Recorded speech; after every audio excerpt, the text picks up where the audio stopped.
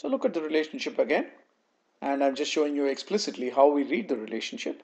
So an employee might be the manager of 0 or many employees. An employee might be the subordinate of 0 or 1 employee. Okay, so we are just reading the relationship like we have done earlier. Another example. You've got a company that's got, let's say, several sales regions. Okay, and they are divided hierarchically. So you've got the whole world as one region. Within the whole world region, you've got the Americas, and then you've got the EMEA region, Europe, Middle East, and Africa, and then you've got Asia and Oceania. Those are the top level regions. But inside the Americas region, you've got North America and South America. Inside EMEA, you've got Europe, Middle East, and Africa. Okay. So now when you look at the profits or sales by region, you can look at the profits of North America, you can look at the profits of South America. But if you want the whole profits of Americas, you add up these two sales and you get the profit for Americas. If you want the sales for EMEA, you add up the sales for Europe, Middle East, and Africa. And if you want the sales for the world, you add up the sales of America, EMEA, Asia, and Oceania. Okay, so that's another example of how you might example of a situation where a unary relationship might occur. So you've got this entity type called region, and some regions are contained in other regions. Okay, so you've got region, and one region might be the parent of 0 or many regions, right? Because the regions at the very bottom, like for example Oceania, Asia, Africa, Middle East, etc., those at the bottom of the tree are not parents of anything. And one region might also be part of many regions, a part of one region. One region can only be a part of one other region. And of course, again, you've got a region which is the world region, which is not a part of any other region, right? It's exactly like the organization chart example that we had looked at earlier. So once again, you can use the unary relationship example here. Let's take, so that completes our discussion of unary relationships. Here we take a look at another example. A supplier supplies certain quantities of various parts to many projects. Okay, so what are we talking about here? A supplier, looks like an entity type to me, supplies certain quantities, quantity looks like an attribute of some entity, of various parts, looks to me like an entity type, to many projects, another entity type. Okay, so we are really seeing three different entity types: supplier, part, project. And this sentence says once a supplier supplies certain quantities of various parts to many projects. Okay, so notice that this particular sentence, in the same breath, the relationship connects three entity types. Okay, it's very different from saying supplier supplies many parts. Okay, that is not the same thing as supplier supplies parts to projects. So when you say a supplier supplies many parts, then you can ask a question, to which project? So if you take a particular shipment, it's not enough to say supplier A is supplying part B. Well, to which project? They may be supplying part B to project 1 or project 2. Those are completely two different shipments. Okay, so in order to get the full picture, you need to have the values of all the three entity types. Okay, so this in a sentence, when you're talking about an instance of this relationship, for example, supplier A supplied part X to project 1 and supplied 300 units. Okay, so in that sentence, you need to mention all the three entity types in order to, all the three instances in order to complete the picture. If you leave out any one instance, the picture is incomplete.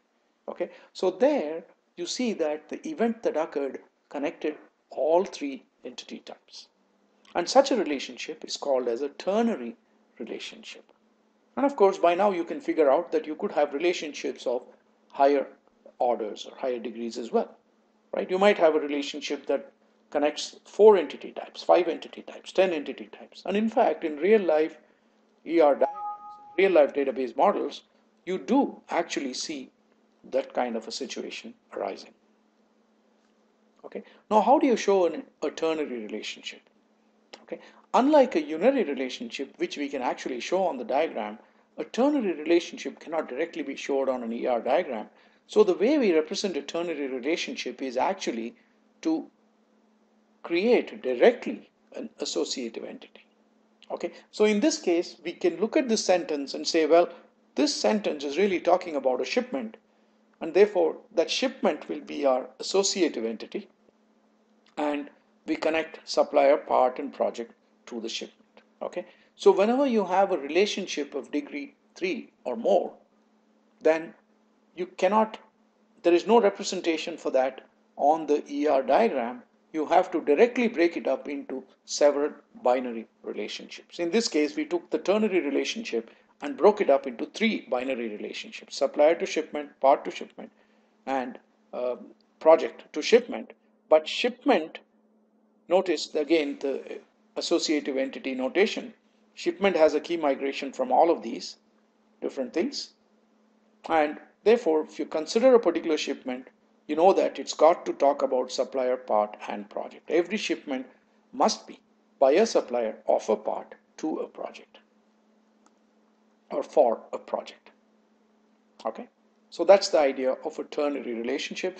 Now notice that, of course, the same supplier may supply the same part to the same project many times. They're not going to supply it just once.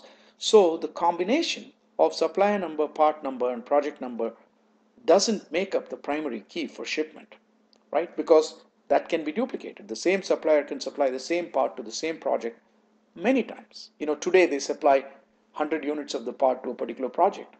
1 week later, they supply 200 units of the same part to the same project, right? So now you've got 2 occurrences where the supply number, part number, project number are all the same, and therefore that cannot be the primary key. So therefore, I also added the shipment date as part of the primary key. Okay, so that even if they do multiple shipments, so long as they are on different dates, it's all right. Of course, this arrangement would not allow us to have 2 shipments by the same supplier of the same part to the same project. If you want that, then you would not have said shipment date. Instead, you would have said shipment date and time. Okay, you would have specified the exact hour, minute, second, microsecond when this shipment occurred, so that there would never be a duplicate of those 4 combined. But an important part is, whenever you've got ternary or higher degree relationships, higher order relationships, then what happens is that the primary key becomes very big. So in this case, the primary key is supplier number, part number, project number, shipment date. 4 different fields make up the primary key. Okay, which is fine. There's nothing conceptually wrong with it, but it just becomes unwieldy, and it's common practice to try to avoid that. So this example, this scenario shows us a ternary relationship with the key migration approach, just like we did with associative entities for binary many-to-many relationships. But a more common practice would be to give shipment its own separate key, rather than make up its key through key migration. So the diagram would then look like this. Okay, so now you've got shipment.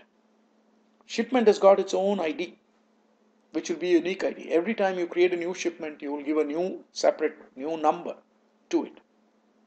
Okay, so shipment has a unique ID, a separate ID of its own.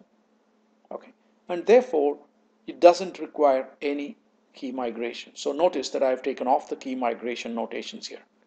Okay, in fact, you could do this for binary many-to-many relationships as well, but it's not really essential there. Here it starts becoming necessary because otherwise it gets very unwieldy. So since shipment has its own key, a shipment ID, which by definition is unique, okay, we don't need any key migration. Nevertheless, because every shipment must have a supplier, part, and project, those foreign key attributes will be required attributes in shipment. Okay, they will all be required attributes and not just optional attributes, because all these 3 lines are solid. So those 3 foreign key attributes are very much there. It's just that they're not part of the primary key. That's all. Okay, so here we have an example of a ternary relationship in which we make up the key without using key migration.